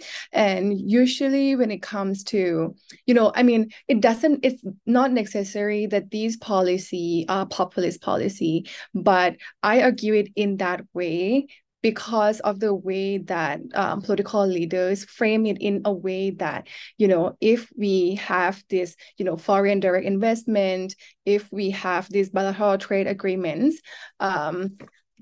people the people at the bottom chain will gain more. Like they will survive more, they will earn more income, they will be able to live out of poverty. So in a way, what I noticed so far is that they always try to link like these macroeconomic policies and the rural poor together in a way that, okay, if we have this investment, you will have more jobs, you will have more income. But what actually happens, it's not so much about the local people that earn the benefits or gain the benefits as a result from these policies. Most of the times, it meant to improve maybe middle income people or corporations, for example. During the COVID era, we saw how can I say the name of the company?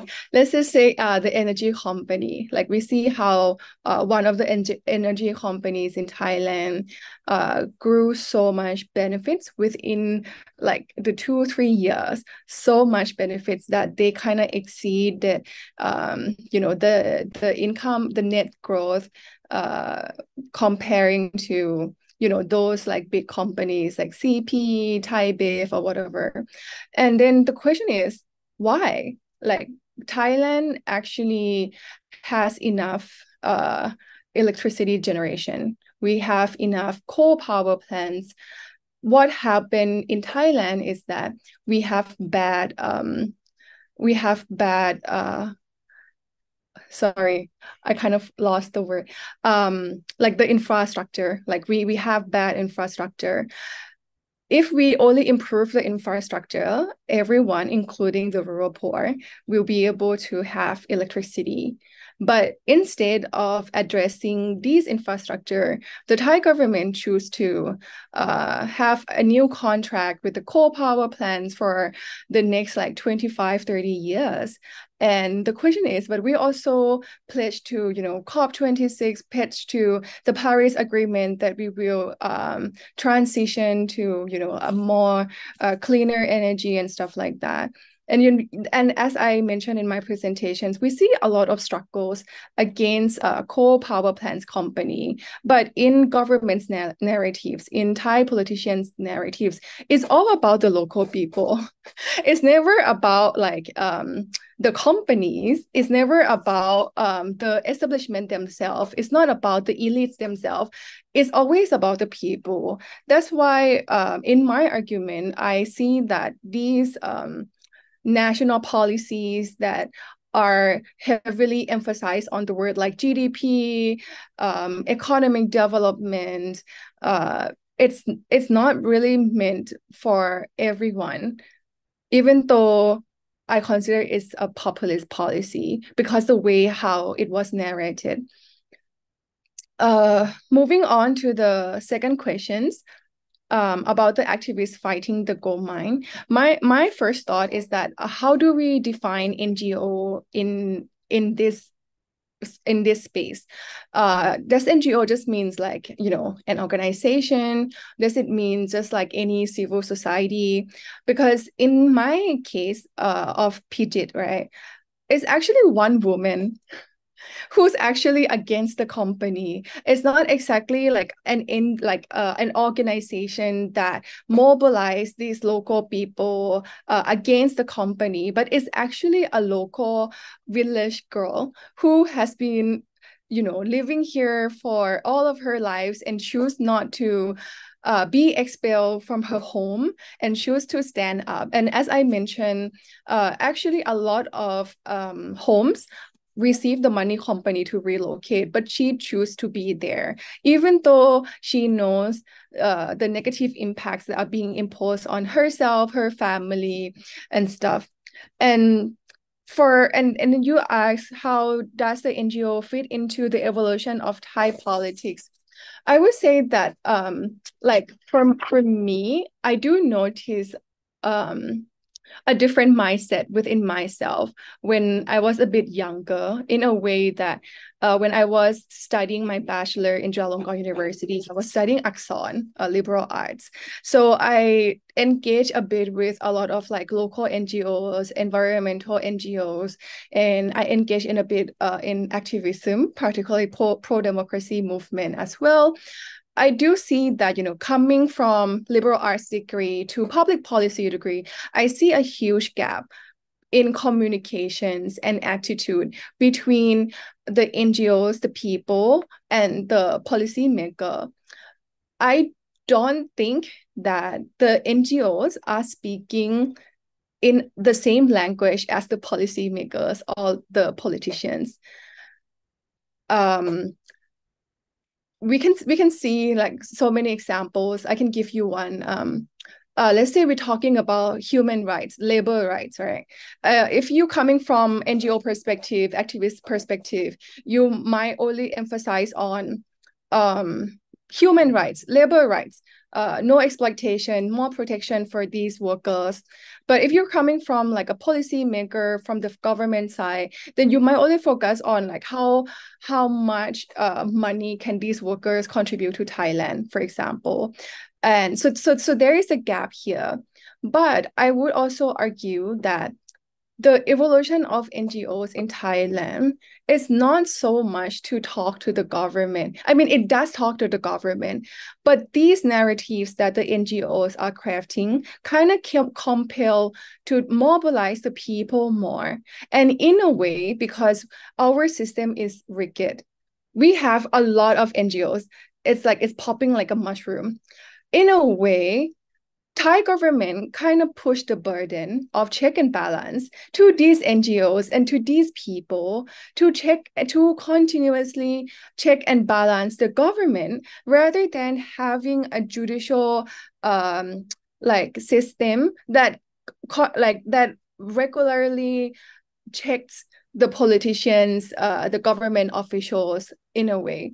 So that's why I feel like for Thais, it's really tiring. And for NGOs, it's to create a very like sensitive, dramatic issues, like narrative. So to kind of like make Thai people angry to respond to the policies from the government. And I feel like as a public policy student, I do think that there should be a more like constructive way in discussing the policies, but we still have a long way to go to bridge these gaps of communication between, you know, the people and the government itself. That's a fascinating answer. I thank you. I have to tell you, I have a friend in Manila, in another country that's seen its share of populism in recent years, who actually works for an NGO called ANSA, the Asian Network for Social Accountability. And its explicit purpose is to do exactly what you just mentioned, to serve as a means to check and balance the government. Now, we are officially over time, and I'm afraid Andrea is going to tell us that in a moment, but Bulent has a question. So, Bulent, why don't we give the floor to you to ask the question? The two speakers can answer, and then Andrea can wind things up for us. And I'm going to mute myself now for good, thanking you all again for the chance to participate in today's panel. So, Bulent, over to you, to the speakers, and to Andrea. Thank you very much, Mike. Actually, I have two short questions, but I don't want to start a new discussions. I think that this question is simple, but the answer should be long, but we have no time. But the question is that we are always focused on the supply side of populism or authoritarianism or narratives, but also we have demand side. What people demand, what they want from authorities or political figures in populism framework. So it will be nice to hear a few words about the demand side of the populism or authoritarianism in Thailand. And another question, when we are talking about the populism, we need some others. In Thailand case, who are the others? Patunan mentions establishment, elites, and sometimes maybe the king family.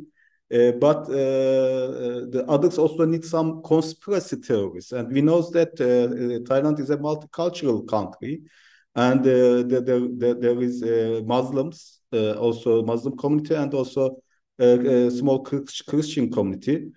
Are these two religious communities are the others of the Thai populism, or is there another others? I don't know. Please. making an assessment about that? I can go very quickly, and then I will hand over to Dr. Petra. I think because we have more of authoritarianism regime, that's why it kind of rejects the pluralism, kind of rejects the diversity of the society. So in a way, I would say that, Thailand should cater to more diversity, like Muslim, the minority people, but it doesn't. And I feel like originally populism, when we talk about us versus them, right?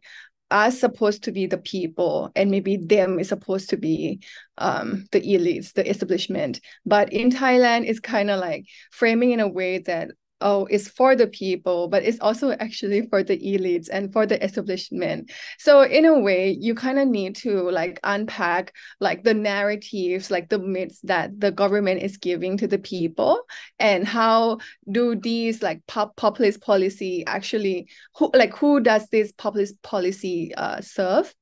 And I think from the demand side, I feel like in general, Thai people just want to have a better, more transparent democratic process that also do not just value the military and focusing on like the interior, like the Ministry of Interior, but more so on the education, the equal income distribution, more decentralization, like as Michael have mentioned earlier, not just focusing on Bangkok, but more decentralized policies that not just Bangkokians will gain the benefits from, the government policy, but also everyone, including the marginalized groups.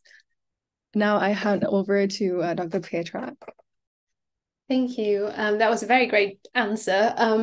Just to add on that, I mean, yes, there is, demand side does exist for both in Thailand. And you can see how the society polarized as well. So the Thai society has been incredibly polarized since the rise of Thaksin. And on the one hand side, there was the pro-Thaksin forces and the people who bought into that vision that Thaksin has created. On the other one, where let's say the more conservative Thais who didn't like Thaksin, and who were more in favor of the sort of the more traditional establishment and the role of the military in politics and so on and so forth. The polarization is still there, but the lines of the polarizations have been changing in Thailand lately as well, because you've got this new group of the sort of the Thai youths rising up over the past few years, and their demands are very different as well. So their demands in some ways are a lot more structural than previously, because with the pro-Thaksin and anti-Thaksin sides, even the pro-Thaksin side, one of the core demands there was, let us have elections, let us elect somebody who we want to elect, and let that person serve the full term. It might not have been all the time so structural, but now it's changing into a very structural fight against the whole power hierarchies and power arrangements in Thai society.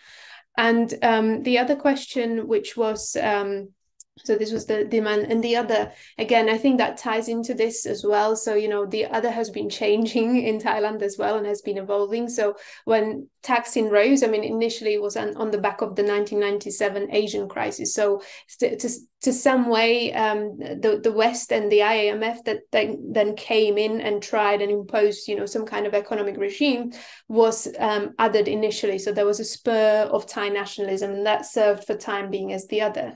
Then in some ways, Thaksin then managed to other the old and traditional establishment, maybe not fully realizing that he was doing it in that sense, as he was going about his own politics and trying to shore up his own power. And then obviously, after the coup, Thaksin then became the other. So there's been a lot of the movement of who the other is, depends on who is in power. At the moment, the other very much seems to be the Thai youth and the more progressive movements and the more progressive demands in the Thai society. So that's who is being othered right now.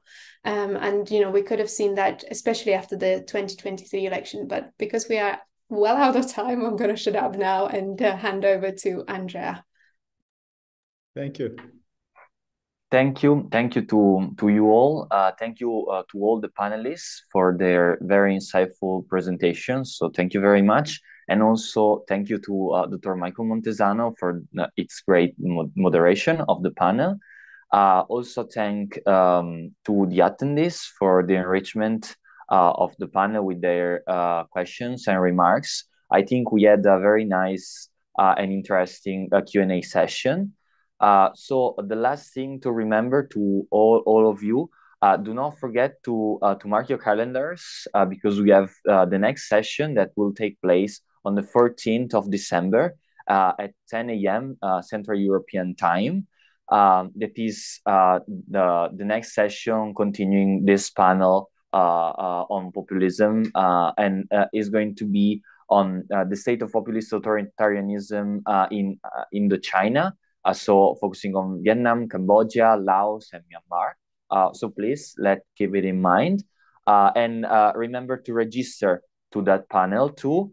I think we can conclude. I wish you all a great rest of the day. And again, thank you so much for attending and enriching this panel with your remarks and insightful ideas.